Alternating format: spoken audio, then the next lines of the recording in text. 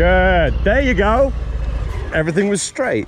Yeah. Keep it straight to brake. When you're braking, I don't care what speed you're at, just keep looking straight ahead, keep the bars straight, apply your brakes, come to a stop, and then put your foot down. Don't be looking at anything else, because that's where the bike's gonna go. So what I was noticing that you were doing, you're still not giving me big enough head turns. You're still looking straight. You're trusting that you can do it and the bike can do it, but I need you to look where you want to go, because you're still going a little bit wide on the turn. And that's because your head isn't turned. So as you come into that turn, once your bike gets up to that point where you want to start your turn, make sure your head is really turned. Then put that steering input into it. And then you can lean the bike, you know? Turn your head, turn the bars, lean the bike, put your shoulders to the outside. Put all that together and those 4 actions into one movement.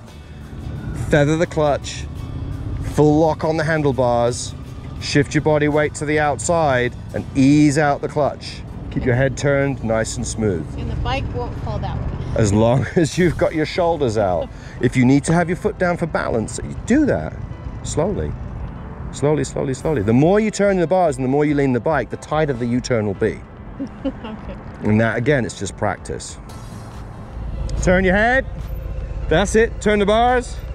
Good.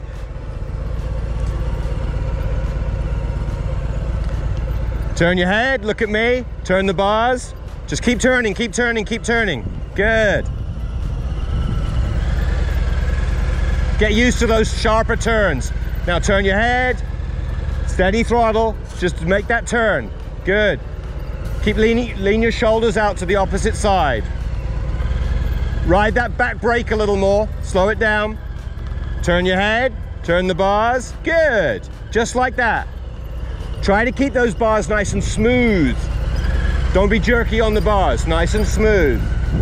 Now turn your head, turn the bars, shift your shoulders. Good.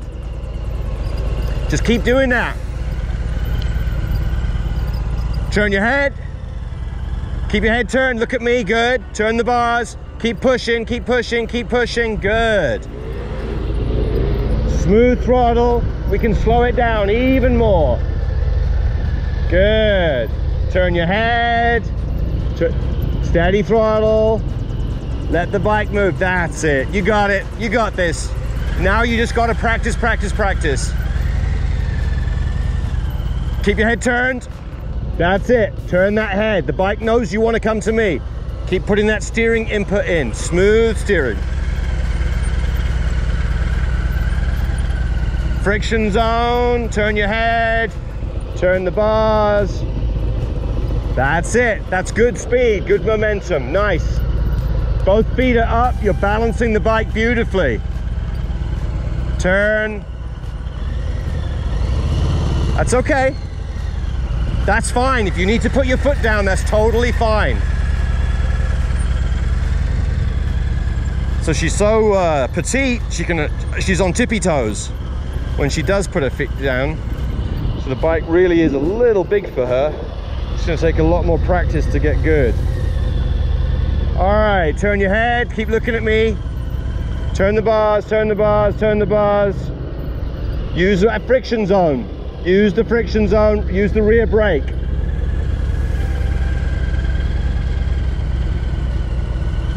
Turn your head, turn the bars. That's it, that's it, that's it, that's it. Good, good, good.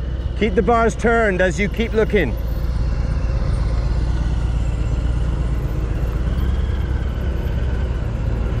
Head turn, smooth bars. That's it. That was so much tighter.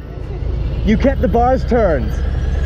Right, smooth stop, good. Because you kept the bars turned and your head was turned, you'll see on the video, you were turned, you just literally halved your radius of your turn.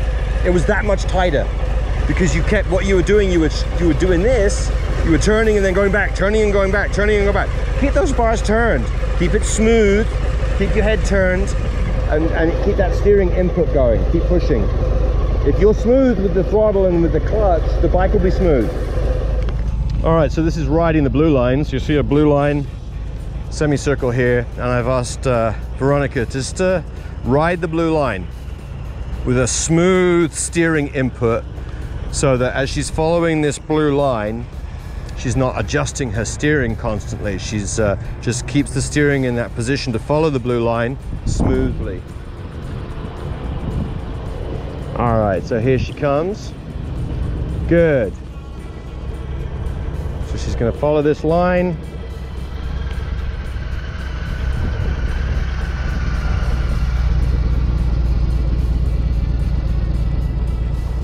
Watching her handlebars with a little bit of excessive steering input. Good. Still a little bit of movement. Let's smooth it out.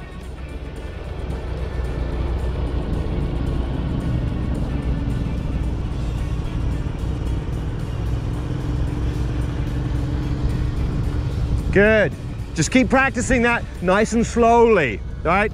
Ride your rear brake. I want you to try and do it as slowly as possible as well. The same speeds that we were doing the U-turns and the slow speed turning, I want you to ride that blue line as slowly as you can at a set speed. Control it with the friction zone. Ride the rear brake if you need to, but with minimal steering input.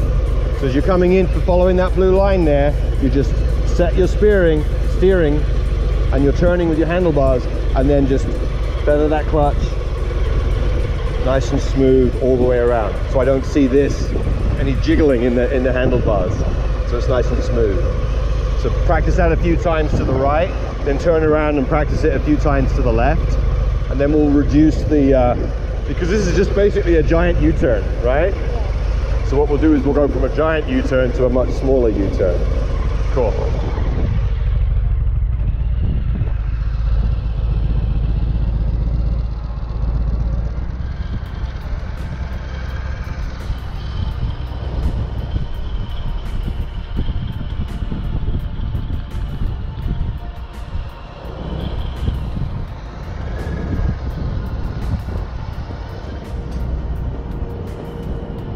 Following the blue line.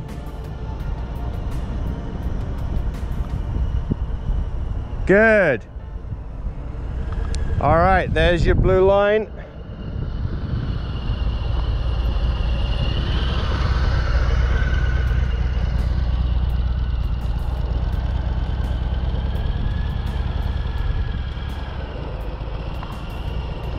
Right on top of the blue line.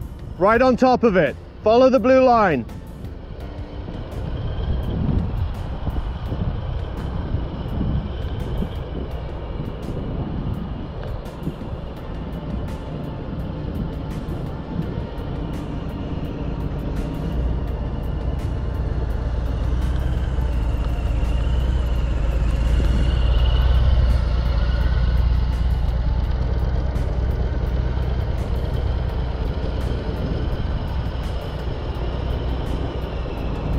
Good.